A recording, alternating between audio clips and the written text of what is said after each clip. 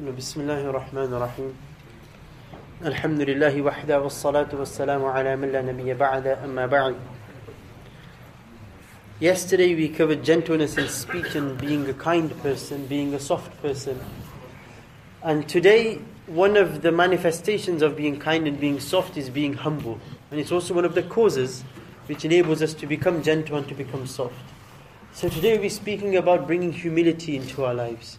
The benefits of humility and obviously the harms of being arrogant, of being proud.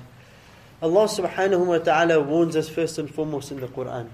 Allah says, وَلَا تُسَعِّرْ خَدَّكَ لِلنَّاسِ وَلَا تَمْشِ فِي الْأَرْضِ مَرَحًا وَلَا تُسَعِّرْ خَدَّكَ لِلنَّاسِ. Don't turn your face away from people. Don't turn your nose up at them. وَلَا تَمْشِ فِي الْأَرْضِ مَرَحًا. And don't walk on the ground, on the earth with pride. In another hadith, Nabi Sallallahu actually says something quite amazing. He makes a really great observation. And this can relate to us today. The people who own sheep and goats, he said, are the people of humility. And the people who own camels are people who generally have pride inside them. Now for us this doesn't make much sense. How can a person who owns a camel, what's the difference between him and a person who owns a sheep or a goat? Now the way I can explain this to you is, imagine somebody who owns a 1990s Micra and somebody owns a 2018 plate Audi, right? If somebody was going to have pride of the two, who do you think would have the pride? The person who's got the newest car, the person who has something to be proud about. The person who's going around in his dad's 1990s Micra which can barely get to the end of the road. This guy's got nothing to be proud about, right? So there's humility, there's more of a chance of being this person. So Nabi Sallallahu Alaihi Wasallam was telling us from this hadith that what you own also affects your heart. What you own also affects your heart. Because if you own something which isn't, you got nothing to be proud about, then naturally it'll be easier for you to be humble. And then if a person who's got nothing to shout about then acts proud, and this is the worst type of pride, that you've got nothing to be proud about and then you're showing pride.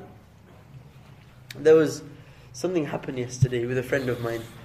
Somebody turned up at his house asking for collection for money. Okay. So he comes to the door. My friend's not at home. His wife was there.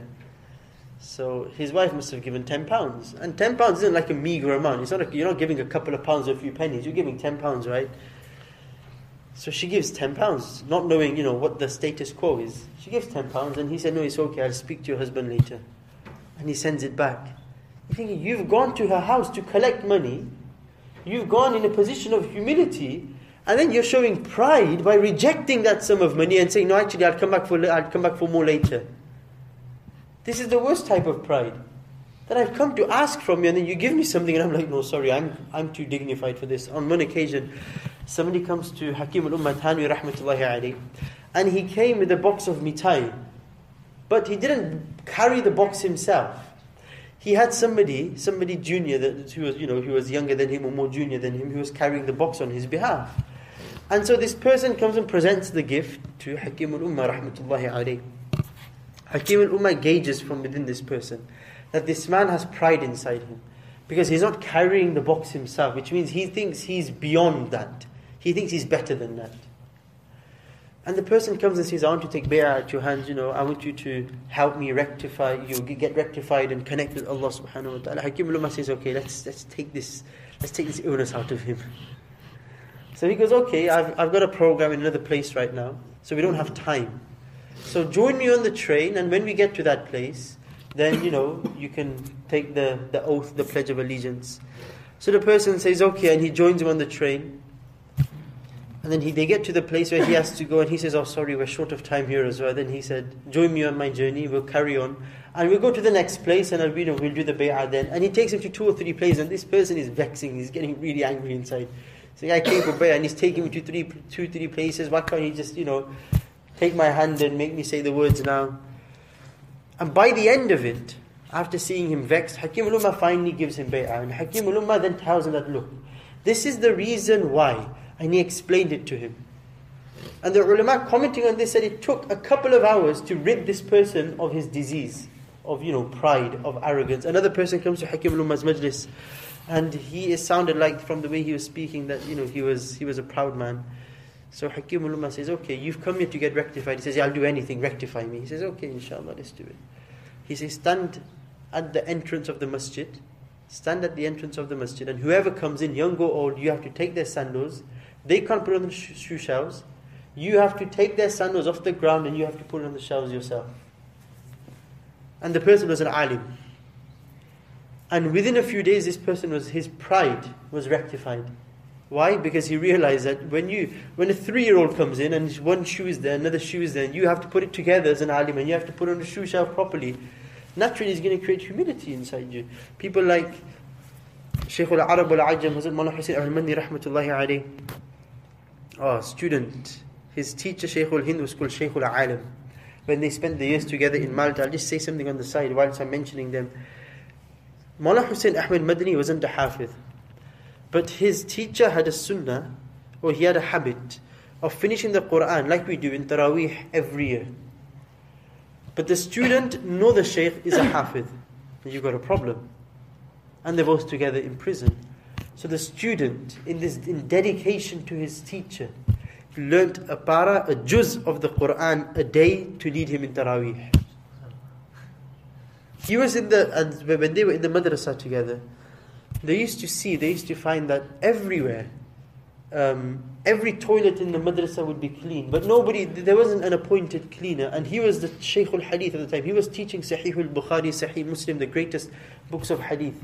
And people were wondering, and they were thinking, who is doing this? And one day, one of the students wakes up, and one of the students goes to see who is it, and he sees his teacher, Shaykh al-Arab al-Ajam, the one who used to give dars for 17 years in front of the Rawdah of Nabi sallallahu alaihi wasallam, cleaning the toilets. This is humility. I told the story before, Sayyidina Abu Bakr radiallahu ta'ala, and going to visit the old women in the night and cleaning the houses for them and cooking for them. This is humility.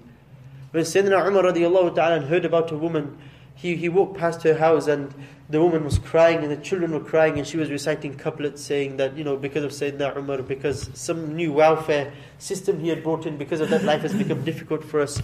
Sayyidina Umar radiallahu ta'ala himself goes back to the Baytul Mal in Medina. And he goes and he carries a sack of food. His helper, Aslam, his servant Aslam is there with him. And Aslam says, you know what, Amirul Mu'mineen, give me the bag of food, I'll carry it. And then Umar radiallahu anh replies that, no, I was the one who caused discomfort to this woman, I will be the one who brings comfort back to her. And he carries it himself and he brings it to her. This is humility. People like you and I, maybe you have something to be proud about. People like me, we have nothing to be proud about. And we walk around like, we own the world. We walk around with our parents and with our elders, even people older than us. And we try to equate ourselves with them, and we try to show who we are. Muhallab once walked past Malik bin Dinar rahmatullahi alayhi, the great Malik. And Ismail narrates this story, and I've told this story before. So Muhallab walks past, and Malik bin Dinar rahmatullahi just sat there, and they must have done salam, but he didn't change the way he was for him. He didn't stand up for him. He didn't show him any extra respect. So Muhallab became offended. Muhallab said, Ama ta'arifuni, don't you know who I am? Ama ta'arifuni, you don't know who I am? That you couldn't get up and give me special treatment? And Malik bin Dinar replied, he said, I know exactly who you are. When you were born and you were created from a dirty clot, when Allah gave you life, you carry filth inside your stomach, and when you die, you'll become a body which will decompose. I know exactly who you are. And Muhallab replies, Al-an, araftuni. Today I have recognized myself. Today I know exactly who I am.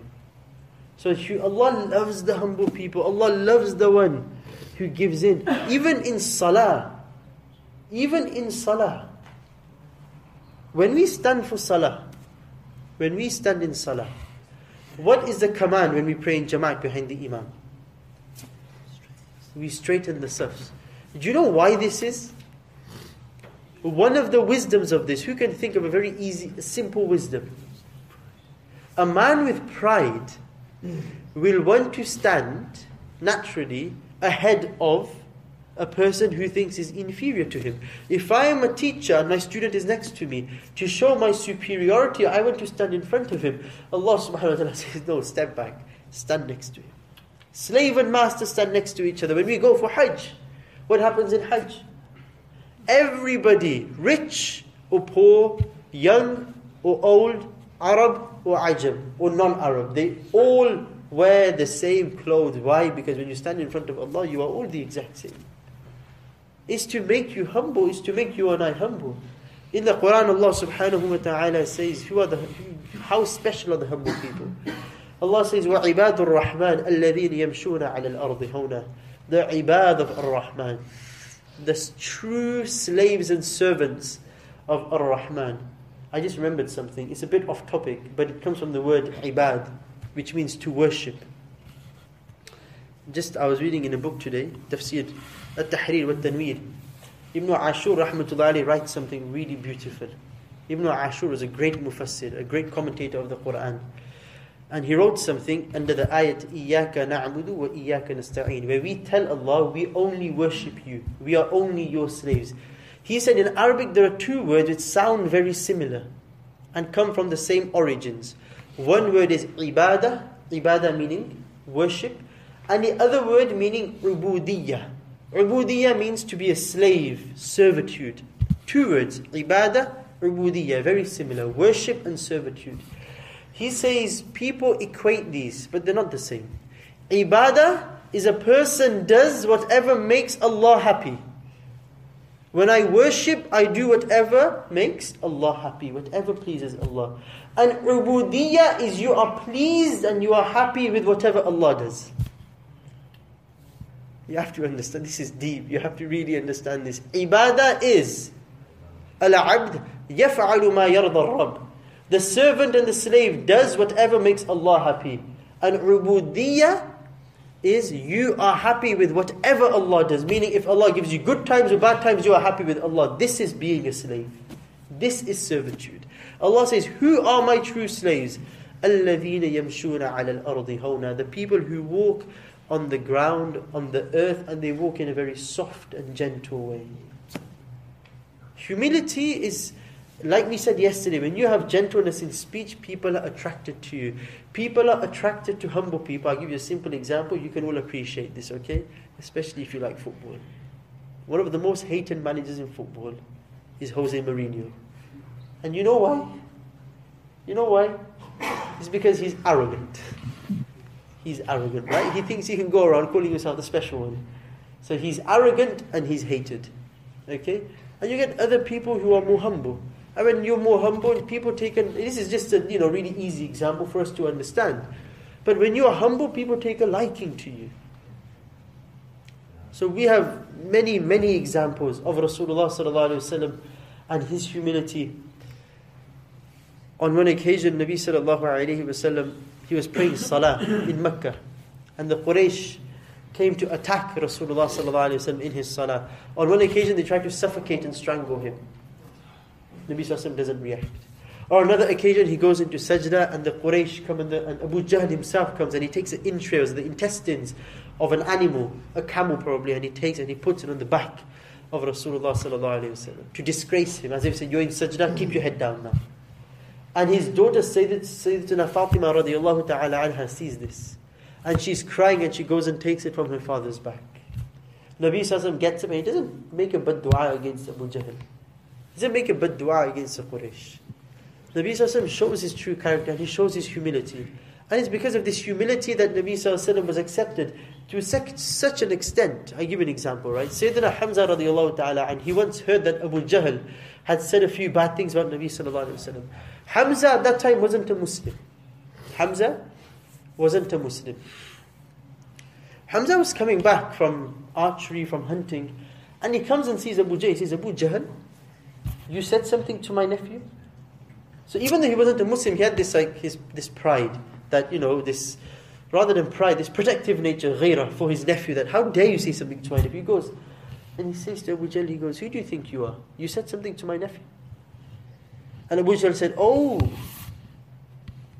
somebody's sensitive. Have you accepted his message as well?" At that moment, Hamza's iman wasn't set in stone. But Hamza said, "Yes, I have accepted his message. What are you going to do about it? What are you going to do? How are you going to react now?" Abu Jahl knows you can't touch Hamza, right? You get beaten up. Right, take a step back. And Abu Jahl lets Hamza go. So on one side, Nabi Sallallahu shows his humility. On the other side, his humility, because he doesn't react. His uncle reacts instead, and his uncle accepts Islam through the barakah of Nabi Sallallahu humility. On one occasion, Mawla Mu'inuddin Ajmeri rahmatullahi alayhi goes to visit Shaykh al-Hind, and he doesn't know what he looks like. He doesn't know what he looks like. So he goes to his house. I mentioned this story last year as well, I remember. He turned up at his house, and there's a man there wearing a vest and wearing lungi. Right? Wearing a vest, wearing a lungi, and he goes, I've come to see, Shaykh al-Hind, Mawla Mahmud al-Hasan rahmatullahi alayhi. So the person said, okay, it's hot, let me get something for you, let me bring something for you to eat, to drink, let me bring some snacks for you. And he says, okay. So the man in the vest and the lungi, he's come to his house, so he comes and he goes and gets him some food. And then he says, you know what, I just came here to meet him, so if you can call him. He goes, you might be quite warm. So he gets a fan and he starts to fan him as well. He starts to fan him, gets him food and drink, looks after him properly. And now Mawla Mu'inuddin becomes quite agitated now. He says, I came here with a short time just to meet Shaykh al-Hind, and I want to be on my way. And the man wearing the vest and the lungi replies, there's no Shaykh al-Hindi, I am Mahmud al-Hasan and this is my humble abode. I am Mahmud al-Hasan and this is my house. And he turns back to him and he says, what? The man who is called Shaykh al-Hind meaning the Shaykh of Hind. And if you have read, the history of the British Empire within India and the East India Company, and then in the 1800s or 1900s, and how the Muslims and the ulama stood up and how they suffered at the hands of the British then, you'll understand exactly why he was called Shaykh al-Hind. And his humility was such that he's serving his guest, and the guest doesn't even know this man is a great Shaykh al-Hind. And this was a trademark of our ulama. It was a trademark, simplicity and humility.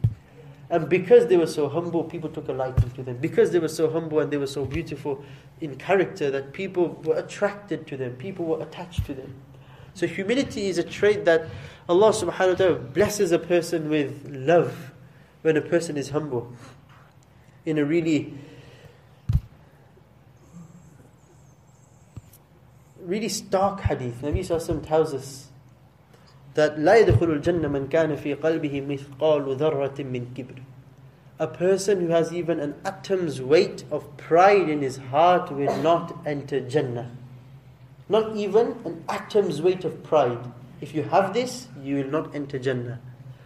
The Sahaba really quite, taken aback by this, awakened by this. We're like, what? But Nabi Sallallahu Alaihi Wasallam, some of us, we like new clothes, we like new shoes, we like to look nice. Does this come under pride? Because then we can't have nice clothes, then we won't go to Jannah. Nabi Sallallahu Alaihi Wasallam says, no, Inna Allah jamilun yuhibbul jamal. Allah is beautiful and loves everything of beauty. Allah loves things of beauty. وَلَكِنْ الْكِبْرُ بَطَرُ الْحَقِّ وَغَمْطُ النَّاسِ. What is pride? Pride is, or lack of humility is, that somebody tells you the truth and you dismiss it. وَغَمْطُ النَّاسِ. And you think you are better than other people. You have a superiority complex and you think you are better than people. When you can't accept criticism, number one, you can't accept criticism and you think you are better than people, understand you are a man of pride, according to Rasulullah sallallahu alaihi wasallam. So we can all see this inside our lives. If somebody tells me I'm wrong, and rather than apologizing and accepting my mistake, I try to fight him and I try to do hujjah and I try to argue with him. It's a sign that I've got something wrong in there. Who knows a perfect example? Sayyidina Adam alayhi salam and Shaitan. Both did something they shouldn't have. Sayyidina Adam alayhi salam should not have eaten from the tree. Shaitan tricked him and confused him, and Adam alayhi salam then ate from the tree. Shaitan was asked to do sajda, correct? Did Shaitan do sajda? Shaitan rejected. How did Adam react? How did Shaitan react? Adam alayhi salam understood the mistake he made. فَتَلَقَّى آدَمُ مِنْ رَبِّهِ كَلِمَاتٍ فَتَابَ عَلَيْهِ إِنَّهُ هُوَ التَّوَّابُ الرَّحِيمُ. Adam alayhi salam said, رَبَّنَا ظَلَمْنَا أَنفُسَنَا. Allah, I've made a mistake. I have made a mistake. وَإِن لَمْ تَغْفِرْ لَنَا وَتَرْحَمْنَا لَنَكُونَنَّ مِنَ الْخَاسِرِينَ. If you don't forgive us and you don't have mercy on us, then we're going to be from the lost ones. We're going to be from the losers, O Allah. I've understood my mistake, I've realized my mistake, I apologize, I am sorry, forgive me. Adam alayhi salam went on to become the father of the whole of humanity, all of humankind, because of his humility. Shaitan rejected the message of Allah subhanahu wa ta'ala, rejected the command of Allah. Shaitan was proud, and Shaitan became the leader of all the shayateen, of all the evil people until the day of Qiyamah. Look at where humility took Adam, and look at where pride took Shaitan. So we are humble people. Allah subhanahu wa ta'ala will love us. Allah says, I will count you from my servants if you show humility. In one hadith, Nabi sallallahu alayhi wa sallam says, Man taraka al-mira'a wa huwa muhiqqun. A person who gives up a fight or an argument, even though what he is saying is correct. I am correct, but you are arguing with me, and I give up the argument just to, just to get rid of the fight. Allah subhanahu wa ta'ala promises me a place in wasatul Jannah, in the best part of Jannah, where I can see everything around me. This is what happens when you are humble. Allah subhanahu wa ta'ala rewards you. People love you, Allah loves you. And there's nothing greater a man wants than for people to love him and respect him, and for Allah to love him and respect him, and Allah to then reward him. So this is why it's very important, this quality of humility we bring inside our lives. Some signs that we lack humility, like I said, is we don't accept criticism, even if it's constructive. We always make an effort to stay on top of other people, to show our superiority. We hunt for praise. We hunt for praise because we have this ego that needs to be filled. And this ego will only be filled and satisfied if I keep hearing good things about myself. So I'll go and, push out my own agenda so people praise me. If we can't accept another person's opinion, or we think our opinion is the best, I prefer to be a manager, to be the one who delegates and the one who is delegated, the one who gives commands rather than to the one who is given command to. These are all signs of pride, people. And you know what? We can probably spot it inside our lives. That we are proud people, and we need to fix this. Because when we have this pride, we become a deterrent for people to like us. We become a deterrent for people to love us. We become harsh people. And this links in with yesterday, because then our tongues become difficult as well. We become very sharp. Our tongues become very sharp, and it's very difficult to deal with this. So may Allah subhanahu wa ta'ala grant us this humility. How do we get there? It's quite simple. You get there by practice. You get there by practicing humility. When somebody gives you opinion, you take their opinion. Somebody who you don't think is worthy of an opinion, give him a chance to give an opinion. Sayyidina Umar radiallahu anh calls all the Sahaba, and he says, give me the tafsir of إِذَا جَاءَ نَصْرُ اللَّهِ وَالْفَتْحِ. The Sahaba give their tafsirs. He calls Sayyidina Abdullah bin Abbas, who was the most junior of all of them. He says, Abdullah bin Abbas, give me your opinion. And the other Sahaba are thinking, we are people who participate in Badr, in Uhud, and you're calling Abdullah bin Abbas, who is a child. They say, right? You're calling him to give an opinion on the Quran. And Sayyidina Umar radiallahu anh, he had no qualms, no issue. You are younger than me, so what? You have their ilm and you present their ilm. Then he gave the tafsir of إِذَا جَاءَ نَصْرُ اللَّهِ وَالْفَتْحِ. Sayyidina Umar accepted and says, this is why I asked him. This is why I asked him for an opinion. So even those people who you don't think are worthy of opinion, ask them and accept that opinion. Somebody says something, somebody tells you, especially the husbands, right? You did nothing wrong at home, and your wife says, say sorry, and you got to say sorry, man. You got to apologize. Okay, you've got to admit you're wrong. You humble yourself.